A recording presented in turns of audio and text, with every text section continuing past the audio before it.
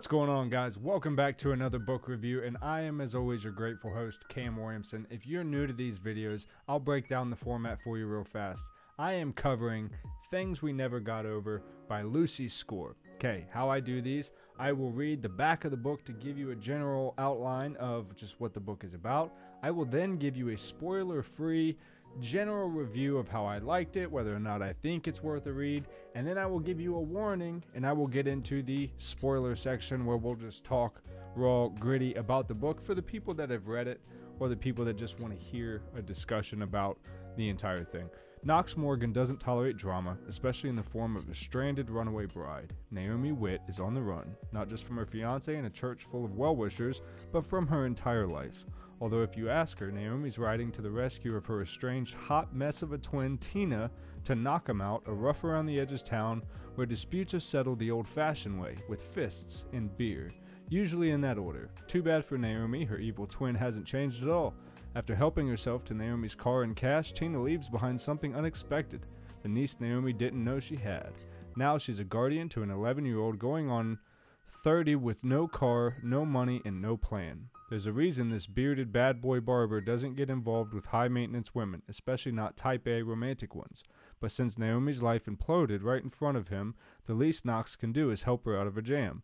And just as soon as she stops getting into new trouble, but he can leave her alone and get back to his quiet, solitary life. At least that's the plan. Okay, let's be honest. When I first grabbed this book, I was intimidated by its size. I was like, wow, this is a bigger book than I'm used to reading. I'm used to Colleen Hoover-ish size books where they're about 300 pages long. This one is 552 pages, so it's a big book. Okay, let's get into the general overview of the book and what I kind of thought about it. So, when I first started reading it, it was very slow. Very slow. I didn't care, really. I wasn't really dedicated to the book. I would say chapter 13, 12, 13 is when I was like, okay, now I actually want to see this thing through. So, as we heard, Naomi left her wedding, which you don't even really find out until, chapter 5, chapter 6. She's just showing up to help her sister Tina, who's a piece of garbage. The book opens where Naomi is getting a cup of coffee, and then she's being yelled at by she's already been yelled at by the coffee guy, and goes, "I'm not serving you, you know that." She's like, "What the hell?" Says, "Look, I have a twin. You're probably talking about her. You called me Tina. That's my sister's name." Same thing happens with Knox, and he comes in, and he's like, "I told you to get the hell out of here," whatever. And so, again, it takes them way too long. She, lets this play out where he's being super mean to her when she could just be like, "Hey, before you even start, I'm not my sister Tina," whatever. This book is very drawn out. Knox as a character, I wasn't a huge fan of, to be very honest. I thought when it came to just his relationship with Naomi, I don't like the enemies to lovers trope, especially when they are just downright rude to one another. I don't, as an adult, want to read a story about two grown adults, acting like children on a playground where pulling hair and being mean to each other is how we imply that we like one another. I have to ignore a lot of toxicity when it comes to fiction, but I just don't like that. He was a very possessive character that I don't like from guys. I don't like it when guy characters are often written as very possessive. I think Knox was over the top. Naomi as a character was good. The niece that came in was a cool character, Waylay. You'll want to get to know her and see her through. There's a lot of characters in this book. Naomi has a best friend, Steph. Later on, Naomi's parents come into play. Knox has his grandmother and his brother, also his best friend from childhood. There's a few tag-along biker crew members that are in there. There is Knox's bisexual business partner who ends up dating someone close to him. in the book, there's a lot of characters. There's a lot of stuff that goes on. Throughout the book, Naomi and Nox are essentially trying to stabilize Waylay's life, being her niece, after her mother, Tina, robs Naomi. She tells Naomi, I need you to come, see me, bring some money. I'm in deep, I'm in trouble. You get the general idea early on that Tina's been a screw up her whole life. They really start to hone in towards the end of the book on how Naomi's always been the one to bail her out of situations. When the book finally starts to go and really you're like, okay, I see where we're going now. I see what's up. You start to like it more. Okay. Would I recommend this book? Probably not, to be very honest. No. I really hated Nox in this book. I just didn't like his character. They made him mean as hell, which then he went from being mean to being crude about pretty much like, I don't even like you. I have nothing that I have any business to do with you. I just have a strong desire to screw you. So you're like, real enticing, dude. Nice romance setup. And then all of a sudden she falls for it, which also in this book, one thing I didn't like, they made it seem like every woman in this book, any man that she lays eyes on, she's instantly attracted to. And imagining having sex with him or something like that, which I'm not a woman, so I can't speak for women. But like as a guy, and we have a lot of stereotypes about what guys are like, and people say we only want one thing. We don't walk around and look at every single woman and go, she's attractive. I'd like to fuck her.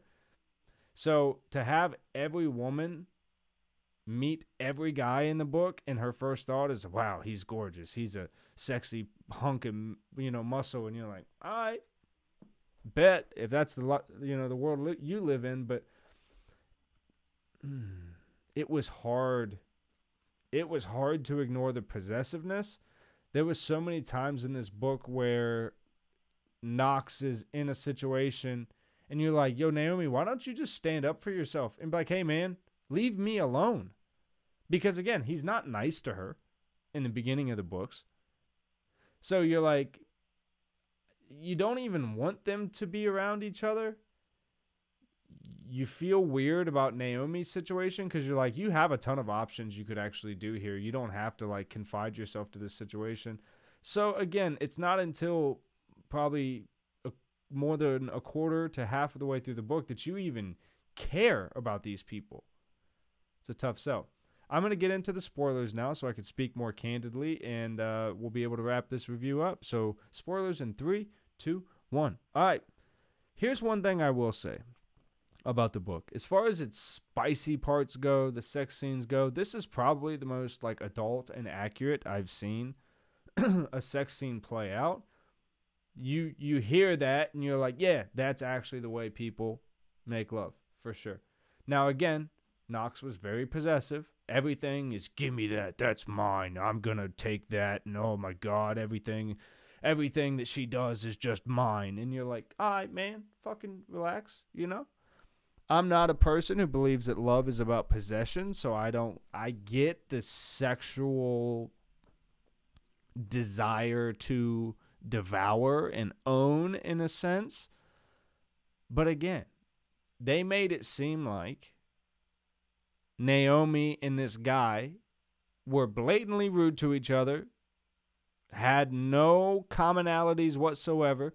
He just kept imposing himself in her life and into her situations because he felt like he was going to help her. But again, all because he was attracted to her and secretly wanted to fuck her, but he was just being mean to her. And you're like, yeah, this is not something that I want to get behind. So again, you're not pulling for the characters in the book. And then when you find out, this is the very end of the book, you find out that the reason she was running from her ex-fiance, his name's Warner, is not just because, they're making fun of him the whole book, saying he's kind of a pretentious fuckhead, he's whatever. He comes from his parents' money. He got a job at his dad's business and, whatever. He's just not a stand-up dude. And Nox won the lottery, and with that lottery winnings, he opened a few businesses. He was a barber. He opened a bar. He helped a couple people out. And his brother, Nash, is the police chief of the area. And they're constantly fighting with each other. And, and this is another thing I didn't really care for about the book is that there's a sibling rivalry where two brothers are having a quarrel and they don't speak or they're not just nice to each other even when they're around.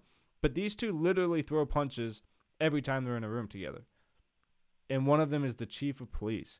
You're like, guys, these aren't kids. Why with the possessiveness and punching people, like, this is so immature and just dumb. And this, I mean, I get it. This is probably a young adult category book. But we're like, yo, there's still got to be a story here. And in this story is so hard to believe because there's just so much shit going on.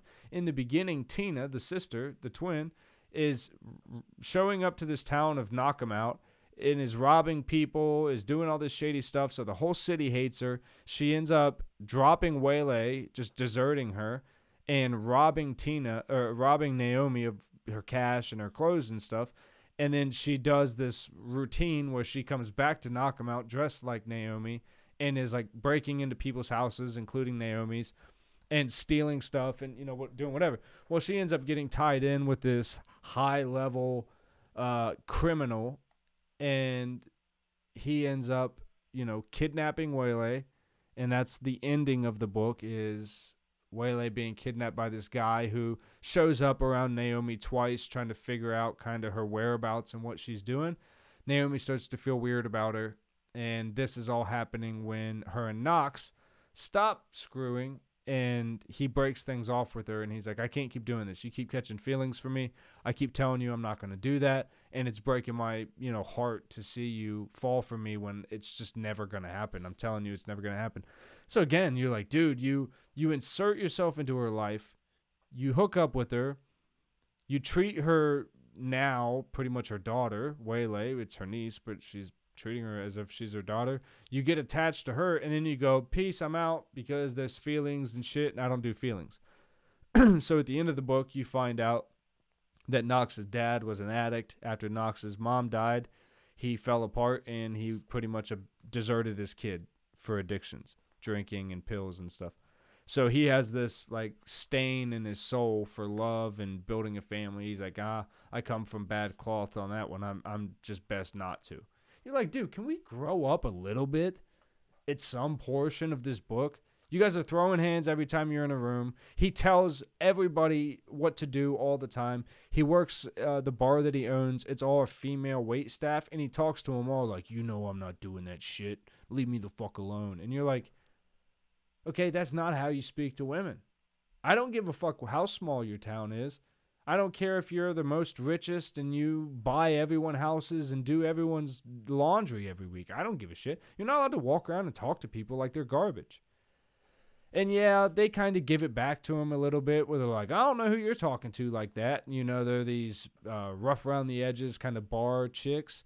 I don't know, man. It was hard to like, but at the same token, once you get into it, like I said, it was hard to put down. Well, I got the most invested into Waylay. I wanted to see Waylay turn out all right. I really didn't care about Tina at all. Even once they said what she was up to, I was like, yeah, fine. Naomi was a good main character. I liked her. She helped drive the story a lot. Knox sucked. Nash is a brother character. He got shot like towards the end of the movie. Or I always say movie. Towards the end of the book, and it was kind of anticlimactic. You thought maybe they were going to kill him off, but they were like, no, he's fine. Everything's good. The coolest part I think about this book is the way that Knox does treat everything and everyone almost like a cavalry, where when someone has a problem, everyone bands together to fix said problem, and you don't put anything, work, money, nothing above you take care of family and the people that you love the most. That I really enjoyed. I liked all the times when someone was in trouble, like when Waylay got kidnapped. It was almost like when you watched like a Scooby-Doo movie or something. You were like, I don't know how they're going to do it, but they're going to show up. The spinning saw thing is not going to get them, or the alligators aren't going to snap them, because at the very last second, the hero's going to swing in or kick down the door, and that's what ends up happening. At the same time, you know, they're kind of resolving the breakup between Naomi and Knox. That was like him showing up going like, I'm not going anywhere. This is crazy. I'm always going to be here for you. And right before that, Nash and their best friend together, his name's Lucian, they call him Lucy throughout the thing. You get to the feeling that he's kind of this bad guy. He does bad shit. He knows a lot of powerful people, and he moves in a pretty intimidating way. You don't really know what he does, but you know he's kind of a bad dude. Because even the police chief, when he first sees him again, he's like, "We're not gonna have any issues, are we? Like, I'm still the chief of police. I'm not gonna turn my head on most shit." But then again, he does. So it's one of those things where the banding of the brothers coming back between Knox and Nash, and then Lucian coming in, that was cool to see. And just the fact that they used it to better their community, keep it safe. But again, they were like a little 3-man mob running around punching people and being assholes. And it just so happened that the new girl in town fell for the millionaire dickhead guy. It's like, yeah, no, I don't want to root for that. Because if that was my family, I'd be like, yeah, you leave him alone.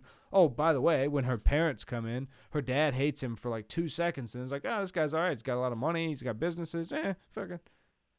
When the very first scene that they meet, he walks down the stairs naked after banging his daughter. You're like, yeah, no one would be okay with this. And that's the general overtone with most of this book. You're like, no one would be okay with any of this. Naomi would not just settle with her sister abandoning her kid on her and then going through to commit more crimes that everyone knows she's committing. And people are just going to let it slide and be like, well, this is your problem now. You've got an 11-year-old kid. Guess you're, stuck to this city. And then all of a sudden, she's getting, like, cabins given to her. Knox's grandma lets her live in her cottage for free with Waylay. She gets 2 jobs in the same day she shows up in town. And this is like she shows up one day expecting to have a lunch. She gets robbed by her sister, and that same day ends up with 2 jobs, a cottage, and a guy who she's banging, but he's an asshole to her. And then she just becomes a part of this community, and she's like the leader of it because she ends up hooking up with Knox. And he won the lottery and opened a few businesses. It's just a hard story to follow. It's a hard story to believe. You're like, this is a lot of one-time, once-in-a-lifetime type things happening, and you're also basing it around a romance where they're dickheads to each other. How am I supposed to enjoy this? So you guys let me know. What did you think of the book? As far as entertaining goes, if you're just going entertaining and it doesn't have to make sense, it doesn't have to be mature, it doesn't have to be responsible, entertainment-wise, you can go a 4 out of 5, I guess. I would go a 7 out of 10. Lucy score, good job on writing. It was well written. I thought the story just could have used some help. Shorten it down. Take all the repetitive. There was a lot of repetitive shit on here. We're like, we get it. Tina's a dirtbag. We got it. Waylay's a smartass. We got it. Nash and Knox don't like each other. Let's go. Wrap it up. Like, we don't need 4 fistfights between brothers to get the fact that they don't like each other. I don't like the fact that they use Naomi like she was a sex pawn. The brothers, Knox and Nash, were like, well, I'm going to get her first. No, she's mine. Again, it was all like possessive. Like, it was nothing about caring for her as a person.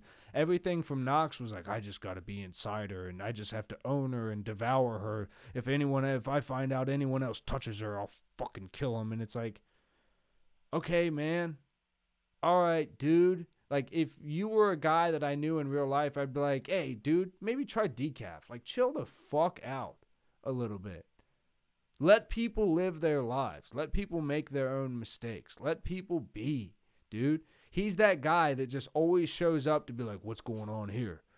Well, let me tell you how I'm going to fix that, and you do that, and you're a fucking idiot. Shut up. And you're like, okay, dude, I'd last that for 2 seconds before I tell you to kick rocks. Which is why the whole time I'm like trudging through the beginning of this book going, come on, this thing's got to pick up. It's got to start. I've heard so many great things about this book. Also, let's talk about the cover. Why is there daisies on the front? Knox calls Naomi Daisy the entire book because she had daisies in her hair from her running away from her wedding. So when they got married, he insisted she had daisies in her hair. And they do get married. At the end of the book, they can't have kids. They have fertility issues, so they adopt 2, and everyone lives as one big happy family. The bisexual dude and the gay barber business partner end up marrying each other. Everybody ends up with a partner. Nox and Naomi. Nash ends up with a wife. Lucian was with like the library assistant named Sloan, and I think they ended up back together as well. So it's like all big one happy family out of total chaos. Tina ended up being caught, and she was in jail when she ran away at the very end. I won't spoil like the big climax scene, but she was arrested at the end. There's a big, big final action scene. It was fine. It was fine. It was kind of hard to tell at one point because it was like Nox punches Guy falls to ground. Oh shit, gun. Wait, what? Huh? Bang bang. Wait, what? Huh? I didn't know what happened. And you were like, wait, who got shot? Motherfucker, get to it. And then they finally get to it and you're like, wait, now I'm lost because you were punching him. He hit the ground. Somehow he had a gun, but you just punched him and he hit the ground, but now he's standing and he's got a gun. I don't know who shot who. Somebody hit somebody. What happened? Right? So in that part, it was a little confusing for the climax, but I think maybe I was just getting a little excited to finish this book. I don't know. You guys let me know what you think. Drop a like for me. It helps so much. Subscribe if you want to see the other book reviews I got, and hit the bell if you want to see them as soon as I drop them, baby. I love you. See you in the next one.